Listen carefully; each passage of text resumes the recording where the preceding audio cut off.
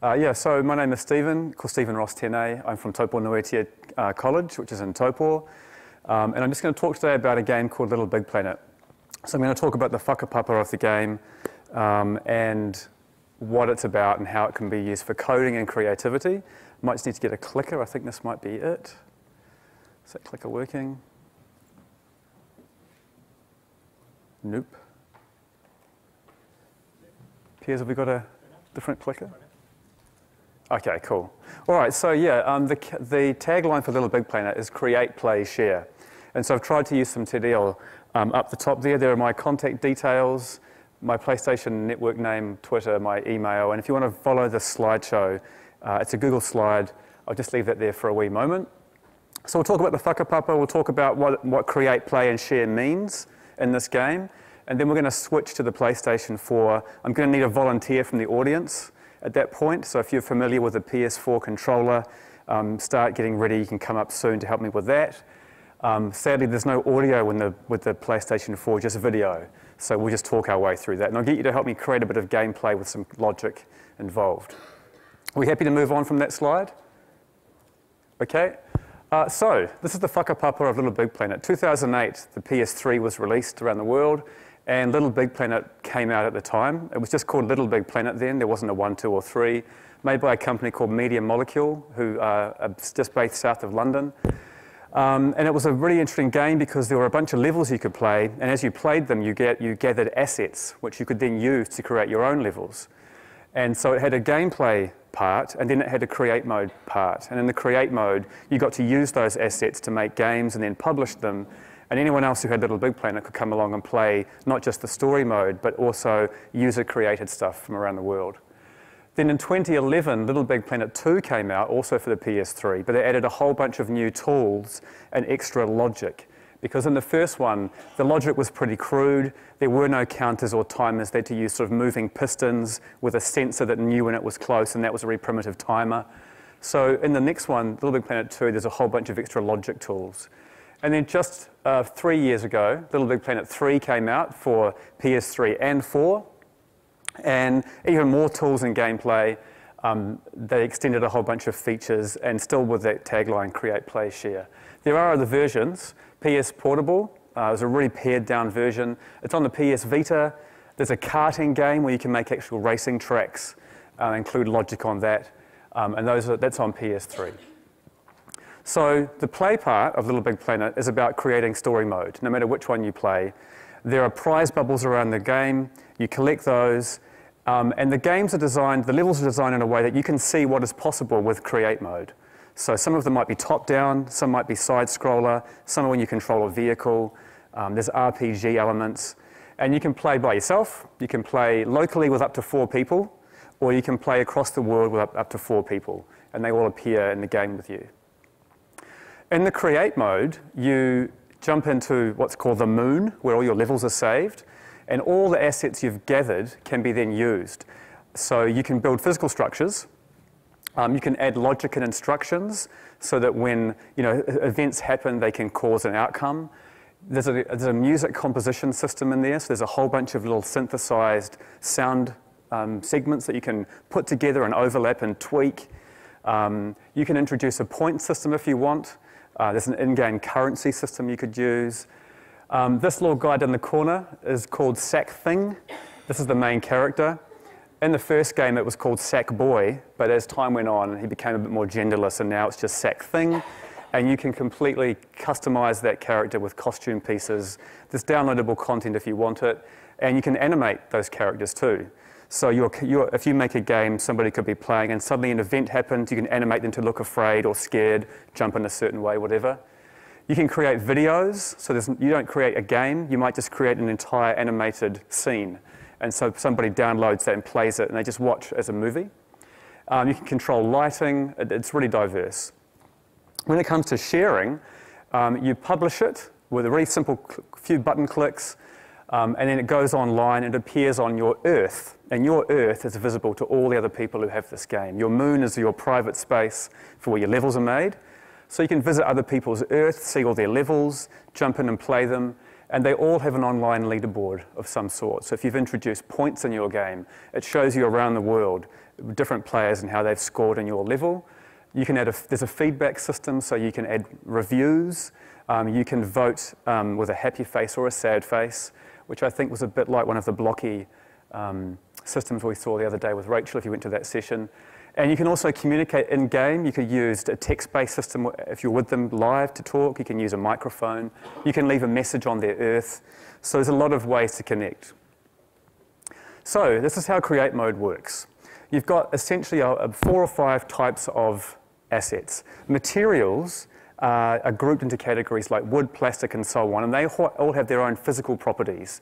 So plastics are quite shiny, metal is very dense, glasses are very low friction, sponge is grabbable, rubber is high friction. You can tweak all of those things if you want. Those are the default settings. And essentially you choose a material, choose a brush shape, and then you draw with that material. And that becomes an object that you can actually stand on and walk on and interact with in the game. There are these pre-made 3D objects like boots and pumpkins and bits of fruit and things from the kitchen that you can just add a bit of whimsy so they become objects. You can interact with them too, jump over them. Decorations are a kind of a 3D object with absolutely no collision. So they're just there to make things look pretty. And they might be flowers or leaves or animated things that you can kind of stick onto the materials and the 3D objects and give it a certain theme. Stickers are like decals. They appear on the screen. You can wrap them around an object and they can change the color, the texture, add a bit of detail. There are pre-made music items if you want to compose music. And there are complete soundtracks available as well that you can use. So the coding part, which we're going to show you in a moment with a volunteer, so keep thinking about that. It's just a visual drag and drop system. So all of the logic and coding is represented by little icons. You scroll through the menu, select it, it then appears in the game, and you can slap it onto a material or an object. And then it begins to act on that object. So sensors can do things like detect how near a player is. And the sensor has a radius which you can scale. When the player enters that radius, it sends out a signal, and you can then connect that signal to some other object, and it will activate that object, or open a door, or change a light, or whatever. You can set materials so that when they're touched, if the player collides with them, they send out a signal, whether something has been grabbed or not. Whether there's a tag is like a little marker you might put on an object, and when that tag gets near something else, it triggers an event. And then there's a bunch of operation gates. So AND gates take in a bunch of signals, and if they're all present, it sends out an output. OR gates, you can have a whole bunch of inputs. If only one of them is triggered, it sends out a signal. XOR is like an AND, but it only allows one signal at a time. So if a whole bunch of signals are present, it doesn't send out a signal until all of them but one are missing. And then there's a NOT gate. So that takes a signal and reverses it. And those form the basis of all kinds of computing systems around the world. There's also timers and counters. There's a randomizer, which will send an output that just randomly turns on and off. There's a waveform generator, so if you want to generate some kind of sinusoidal motion. Digital switches, which will flick between a bunch of states. And then different materials and objects can be tweaked. So you might make them static, so they're frozen. They absolutely don't have any physics apart from being stationary. Or you could make them grabbable, make their opacity more transparent or opaque, change friction, weight, density. So there's a real good bunch of inbuilt physics available as well. It's got a really big community. It's been going for nearly 10 years.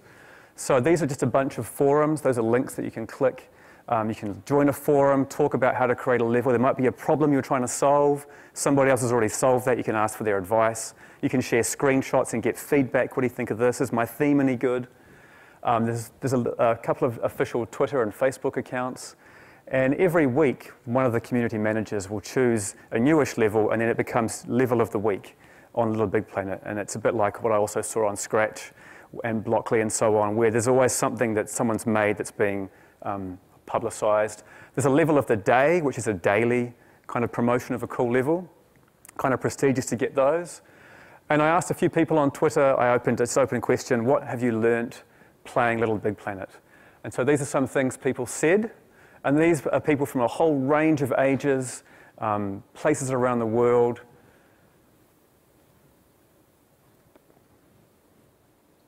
Some more. So some of these are kids still at school. Some of these are adults. On the previous screen, there was a woman who's a grandmother in Denmark. She gets into this. And last one here.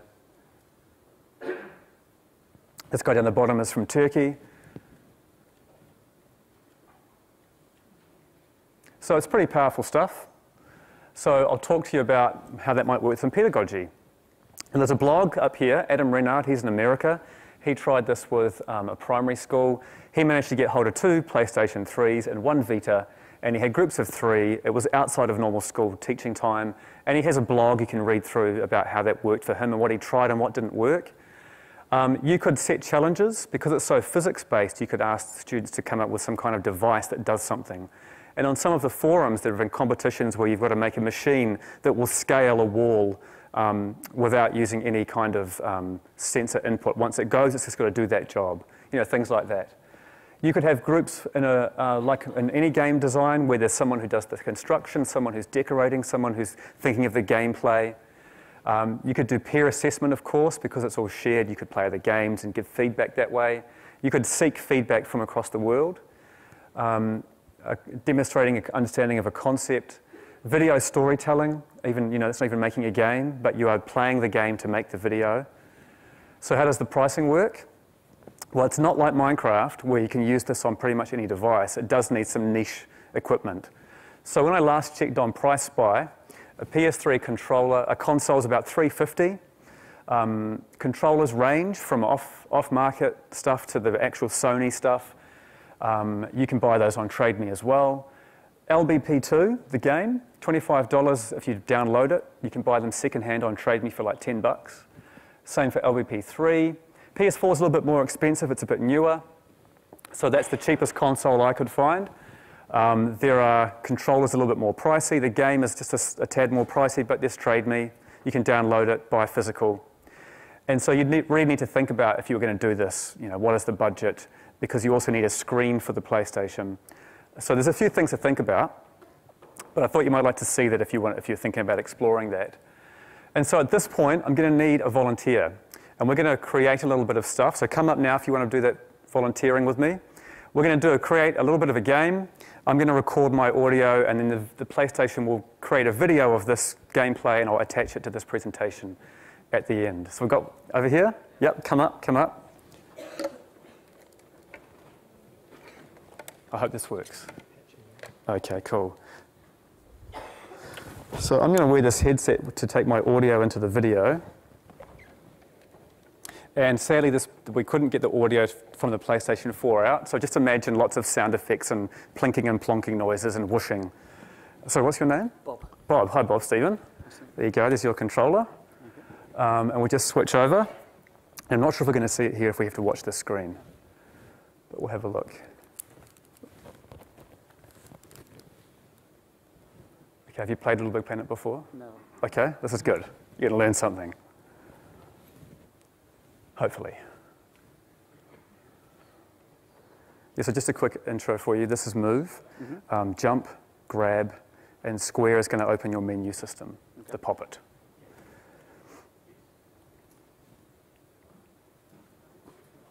And so in this gameplay, I've got a little platform. We're going to run across this platform. There's going to be a lethal penalty if you don't survive.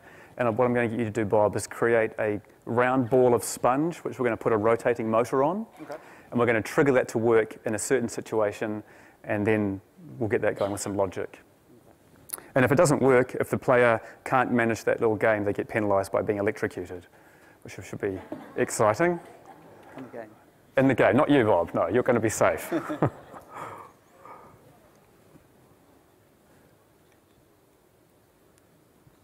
Are there any questions while we're waiting that you want to ask about any of this before you see the gameplay?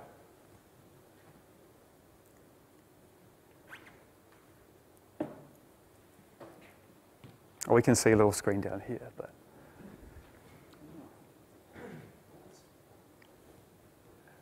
fingers crossed.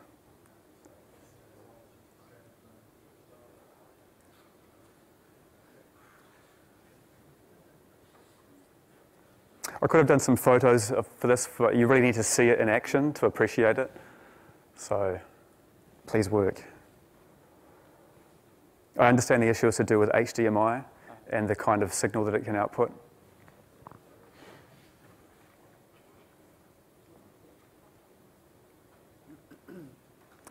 While we're waiting, when you're playing LittleBigPlanet 2, the controller animates the head, so you can use the controller to move to animate the head to look around. The directional buttons allow the player to express emotions. So I think up is expressed 3 levels of happiness, down is 3 levels of sadness. I think right makes the character more angry, and left is sadness. So if you don't have a way to communicate with text or voice, you can do a bit of expression in the game to show what you're thinking or feeling.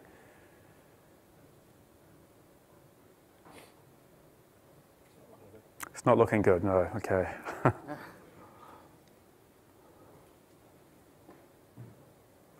Mara, we might get you earlier than we thought.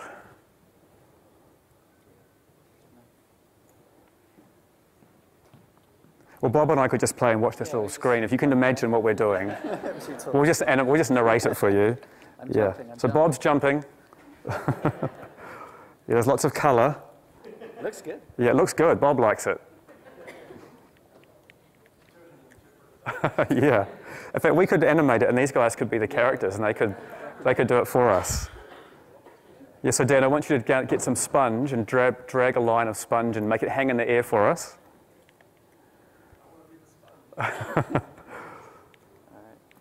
Yeah.